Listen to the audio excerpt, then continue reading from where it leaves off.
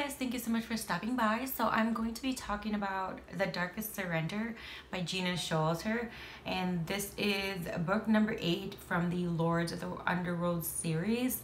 This is a book review. If you haven't really gotten that, I'm sorry I didn't say that right off the bat. But anyway, I'm going to give you information that I've gathered from Goodreads.com, and then I'll go from there. So, possessed by the demon of defeat, Strider cannot lose a challenge without suffering unimaginable pain.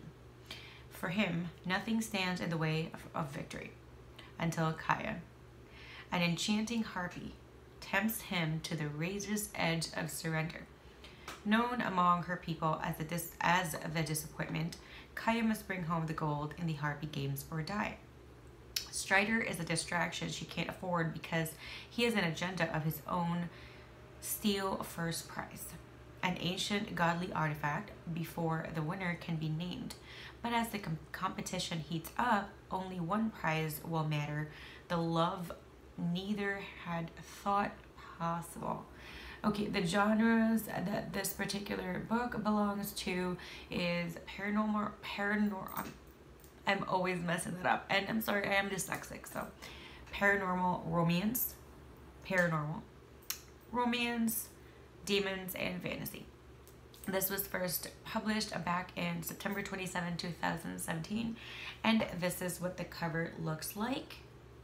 It's some hot guy. You can't even see his face. So, Strider.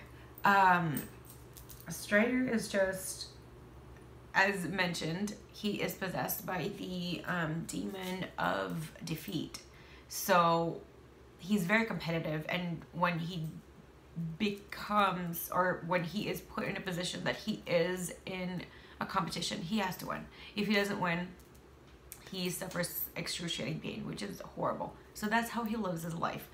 Kaya is introduced through Gwendolyn from, which book was that? Book 3? No. Book 4, I think. Let me check. Book 4 is when Gwendolyn first comes out. Yes, book 4. So Kaya is Gwendolyn's sister. So here goes. I love this book. I enjoyed it so much. I love Kaya. I think Kaya is badass.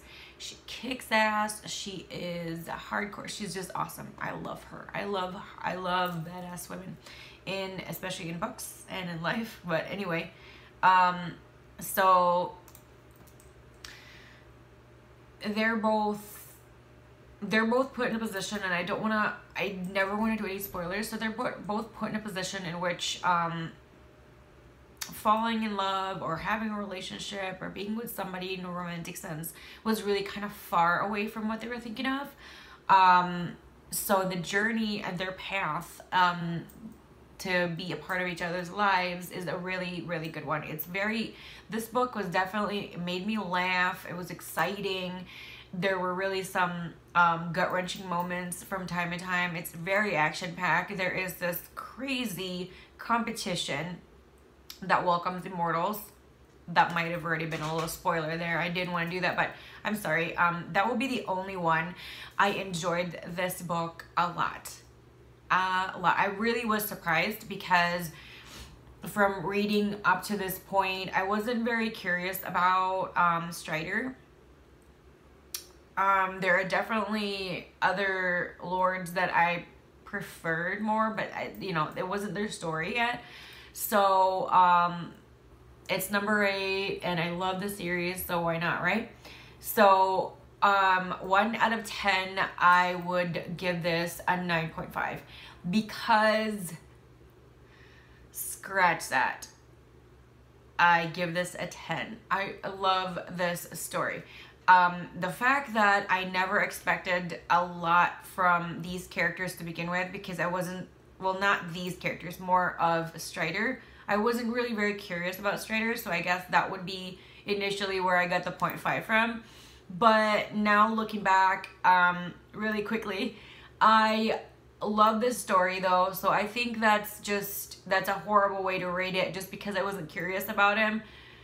I'm not gonna say that reading him in this book was not really a great thing, because it is.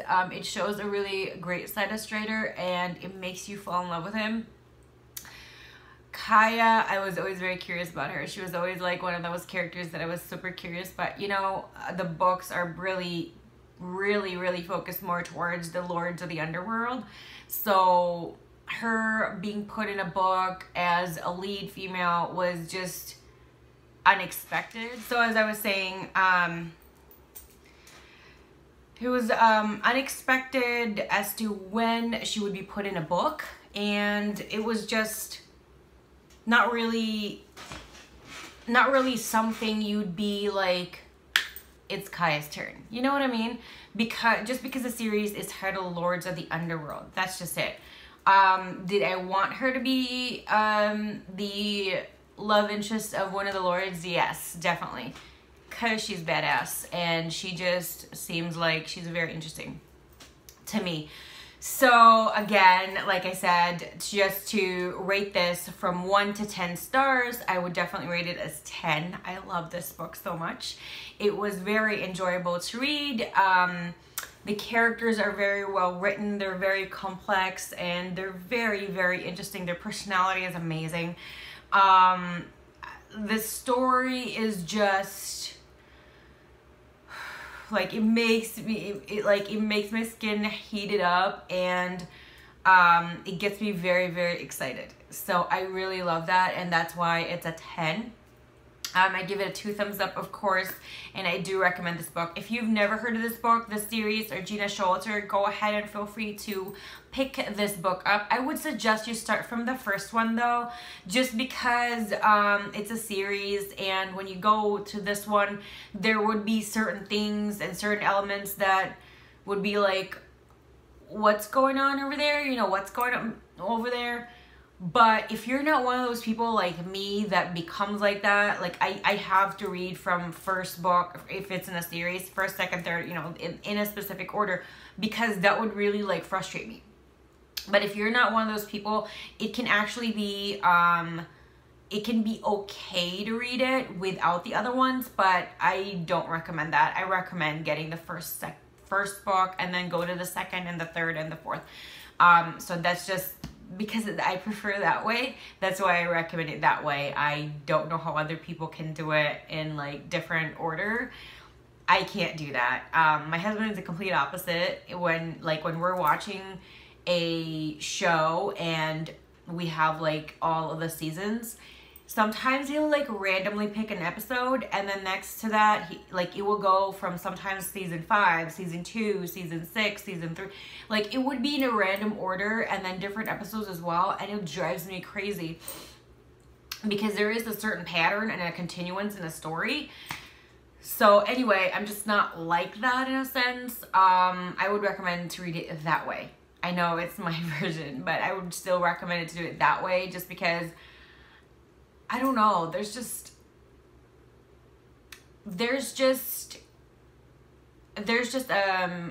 a sequence, I think, and I think you're gonna like certain things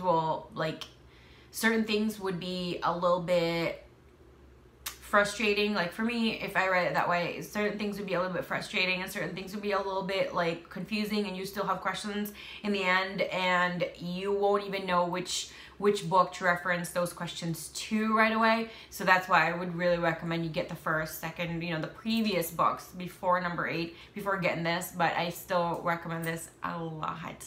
So if you guys have any suggestions, questions, comments, especially in regards to this book and this series and the author, please feel free to down below. If there are any books that you suggest that would be similar to this particular book, just the way it's written, the topic, probably it has to be romance for me, please suggest that and feel free to that down below, because I would love to know what you guys would compare this to, what you guys believe is similar context, and content, and I would love to read those if I haven't yet. So feel free to chat down below. Thank you so much, guys, for stopping by, and I'll see you next time. Bye. Thank you so much for watching my video. Please hit the like button, subscribe button, and the bell so you'll be notified whenever I do upload a new video. Don't forget to expand the description box, because as much as possible, I always try to get coupons for you guys, discount codes, and other goodies like that.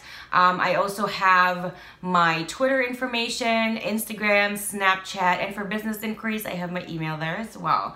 Thank you guys, and I'll see you again next time. Bye.